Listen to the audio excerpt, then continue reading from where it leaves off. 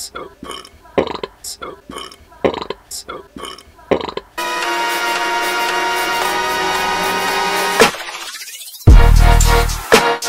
up guys? My name is D3 at welcome sa D3L. So guys, bagong video na naman. Ito na naman tayo sa another one-on-one video between sa Spanish bread at sa Pandecoco. So guys, pasensya na at ilang linggo na naman tayong hindi nagkita. Ilang linggo na naman ako hindi nag-upload. Pasensya na, masyadong busy lang talaga sa college ngayon. Daming ginagawa, daming mga projects na binibigay ng mga prof namin at ako'y nasa-stress na. Hell week pa ngayon. Buti nga nakapag-video pa ako. So, quick video lang to. Quick one-on-one lang. Dahil na-miss ko gawin ng mga ganitong klaseng video, so ito tayo ngayon. So pag-uwa naman natin ang dalawa sa pinakasika na tinapay na madalas bilhin sa mga bakery ngayon. Yun ay ang Spanish bread at Pandecoco. So dito sa amin, malalaki ang mga portions ng Pandecoco at Spanish bread at tigli 5 piso lang sila pero sobrang sulit na. So alamin natin kung alin ba ang mas sulit sa kanilang dalawa. Ano naman dito sa one-on-one ay may mga stages tayo at dahil one-on-one to, 3 stages na naman tayo. So first stage, alam nyo naman, first bite. Syempre, unang kagat pa lang, alam na natin kung alin ang mas masarap. So sa first bite, aalamin lang natin kung alin doon ang mas buo ang lasa. Kung sa Pandecoco ba o sa Spanish bread. Yun ang kahalagahan ng first bite. So sa second stage, tatawagin natin siyang diabetes squared. So ang gagawin natin sa tinapay ay isasawsaw natin siya sa Coke at titignan natin kung alin pa rin ang mas masarap ang lasa. So sa third stage naman, yun ay ang mang panadero. Alam niyo kung bakit mang panadero? Dahil ang mga ginawa ng panadero na to ay isasawsaw natin sa Mang Tomas. Alamin lang natin kung alin mas masarap. Siyempre, ganito tayo dito sa D3L. Iba't iba ang mga methods natin. Kailangan himala tayong kagaya sa pag-test, sa pag-review ng mga pagkain na kakainin natin. So, ano pang hinatay natin? Tara na! Excited na akong ngumuya ng tinapay. Let's go!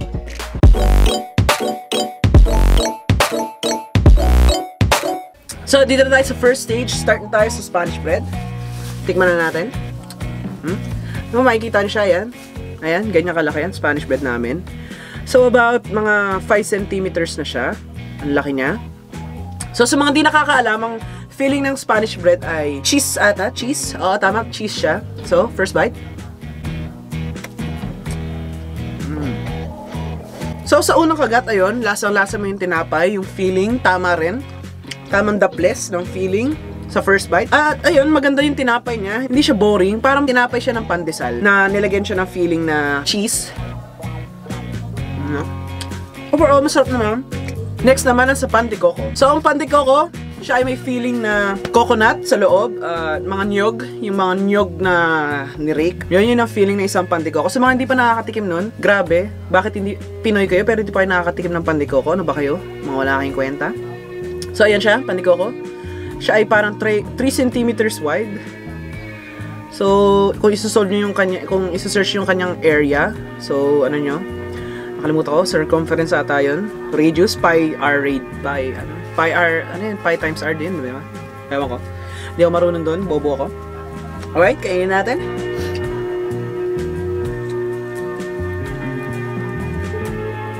Yun nga, punong-puno yung bread ng niyog. Ayan. Ayan. Makikita nyo, punong-puno yung feeling ng niyog. Napakasarap. Unang kagat, dama mo na yung tinapay. Pero hindi siya katulad ng pandesal na tinapay. Medyo ano siya, mamonay na tinapay na may feeling ng niyog. Ayun, masarap naman. Di gaano matamis. Tama yung balanse ng niyog tsaka ng tinapay. Masarap din para may condense sa loob. Sobrang tamis ng niyog na condense siya at nag-release siya ng natatamis na ano. So sa first bite, sa tingin ko nagwagi doon ang Pandecoco dahil sa unang kagat pa lang buong-buo na yung lasa niya. Malalasahan na natin yung full package ng tinapay na to. Kung anong ma-offer ng tinapay nito, sa unang kagat pa lang matitikman na natin. Wherein sa Spanish bread ay syempre kailangan umabot pa tayo doon sa dulo kasi nasa dulo yung feeling niya. So sa first bite kapag kumagat ka sa end ay hindi mo pa malalasahan yung feeling niya. Pero masarap pa rin naman siya. Pero sa first bite natin, ang nagwagi doon ang Pandecoco. Yay! On to the second stage. So yun guys, nandito tayo sa second stage which is the diabetes squared. Nandito na ang baso natin. Ilalagay natin ang Coke. Ah! Wow! Cum shot pa. Yan. So yan na siya. Nalagay na natin. Para kitang-kita nyo talaga guys. Ayan. Yan. Start na tayo sa Spanish bread. So i-dip na natin siya.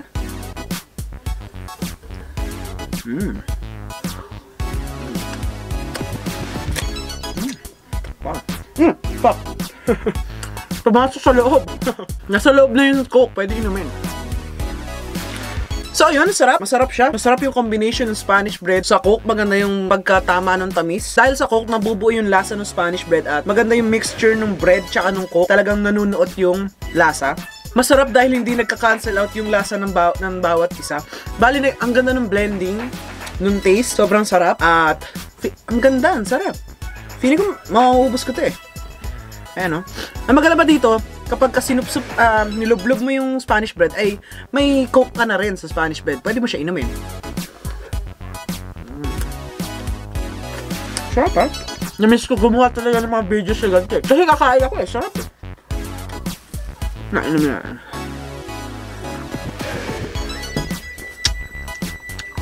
Okay, dito naman tayo sa Pandecoco. So, dip rin natin. Feeling ko kasya naman siya. Ayan. Ayan, makikita nyo. Ayan. Alright.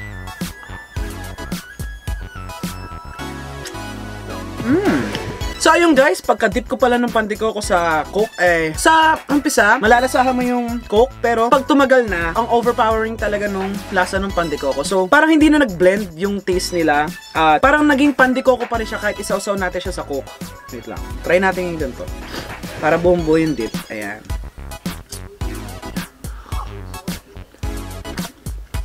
So, sobrang lakas ng lasa ng Pandecoco ay talaga natatalo niya. Parang hindi sila nagbe-blend. Mas malalasahan mo pa rin yung Pandecoco. Which is okay lang, pero sa stage ito aalamin natin kung alin yung masasarap with both ingredients na pinagsama. So, anong nangyari sa Pandecoco ay mas, wala. Parang hindi. Pandecoco pa rin siya. Kahit sinawsaw mo siya sa Coke, parang wala nangyari. Sa umpisa lang may pagbabago, ganun. So, ayun. Feeling ko sa second stage ang nagwagi doon, yun ay ang Spanish bread. Dahil nga, alam niyo na rason, maganda yung mixture ng taste ng dalawa, yung Coke at nung Spanish bread. So, nagwagi ang Spanish bread. Yay! So, 1-1 na ang score. Ito na ang ating tiebreaker sa third stage. Let's go! So, dito na tayo sa third stage, guys. Ito na nga, isasawsaw natin ang mga tinapay sa Mang Tomas. So, ito ang Mang Tomas natin. Para sa inyong kaalaman, hindi pa naman expired yan. Pero, ito na. Start tayo. Lagyan natin siya sa plato. Ooh. Lagay tayo ng good amount ng Mang Tomas para mas marami tayong madip. Ayan. Alright. Start na tayo sa Spanish bread.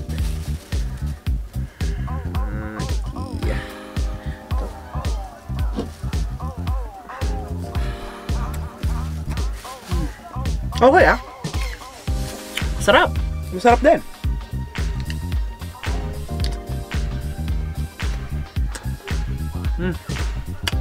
Wow. Ayan na naman, ang ganda na naman ang combination nila. Masarap yung halo ng tamis ng isa't isa. Siyempre, may distinct taste yung pagiging tamis ng Mang Tomas at saka ng Spanish bread. Pero, kapag pinaghalo mo sila, parang perfect match eh. Parang ang ganda. Masarap. Tama-tama yung lasa. Hindi naman siya masyadong naging ulam. Yung Mang Tomas, tamang-tama. Nakisakay siya sa lasa ng Spanish bread. Hindi siya naging overpowering. Tama lang eh. Masarap. Ang ganda ng kinalabasan. So, dito tayo sa Pandecoco. Ito na nga. Sana maganda rin ang lasa nito.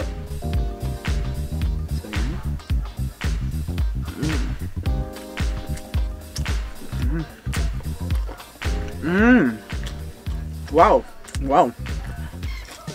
Promising din. Naku po. Mukhang mahihirapan ako dito sa last round.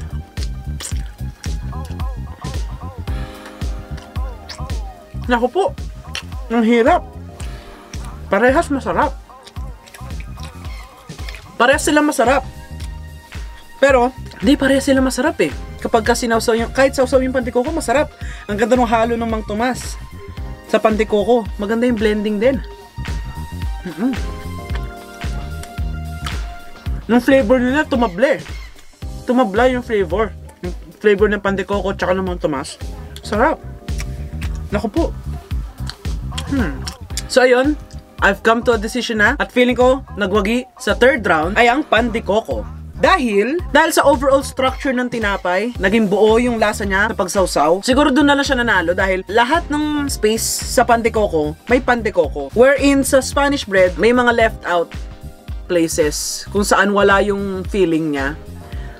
Tapos kapag sinawsaw siya, parang nagiging palaman na lang doon ay yung Mang Tomas. Wherein sa Pandecoco, sausaw mo siya kahit saan, malalasama mo yung Mang Tomas at yung Pandecoco na feeling niya. So ayun na nga, nagkatalo na lang sila kung paano ginawa yung mga bread. So ang nagwagi sa ating one-on-one video ngayon ay ang Pandecoco. Yes! Okay, congratulate natin ang Pandecoco at ang nag-invento niyan. Hindi ko alam kung sino ang nag-invento niyan. Ilalagay ko na lang dyan kung may mahanap man ako kung sino ang nag-invento. So yan guys, kung bibili kayo sa inyong mga sari-saring bakery dyan ay alam niyo na kung anong bibili nyo. Ay ang Pandecoco. Okay rin naman ang Spanish bread sa tingin ko. Masarap pa rin siya. Pero nagwagi lang ang Pandecoco dahil mas buo ang kanyang lasa. Mas buo ang kanyang flavor. Kahit anong challenges na ilagay mo sa kanya ay buo pa rin kung ano siya. Sana nagustuhan niyo ang video na to. Mabilis lang, quick and easy lang. Sana below 10 minutes naman siya para tapusin niyo yung video. So kung nagustuhan niyo ang video, mag-subscribe na kayo sa channel at i-ring ang bell button para ma-notify kayo sa bawat bago kong upload dito sa channel na to. Kung gusto nyo talaga at gusto nyo pa makapanood ng mga ganitong klase ng video, gusto nyo pa mag-pin up ako ng mga bakery, mga pagkain sa bakery, ay i-like nyo na ang video to at i-share sa inyo mga social media accounts. So ayun guys, tapos na ang video. Maraming salamat sa mga panonood. Pasensya na dahil hindi na naman ako nakapag-upload. Ang dami ng beses, ang dami ko na miss out. So ayun, baka mag-release ako ng bagong kanta this month or next month. Abangan nyo na yan guys. Tuloy lang suporta sa channel na to. Hopefully, may mga magaganda pa tayong video na magagawa. At marami pa akong planong video na gagawin. Stay tuned lang kayo sa channel at see you sa next video. Bye-bye! Oh, fuck.